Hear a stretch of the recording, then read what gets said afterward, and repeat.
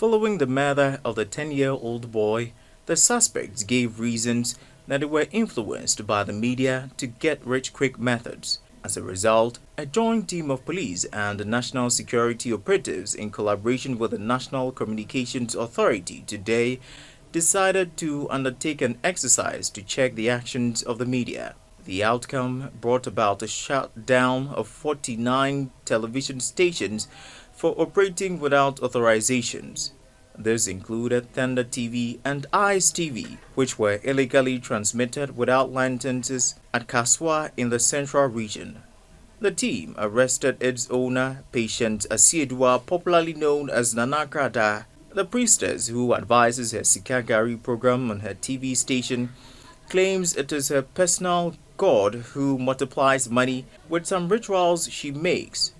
She is currently in custody, assisting with further investigations.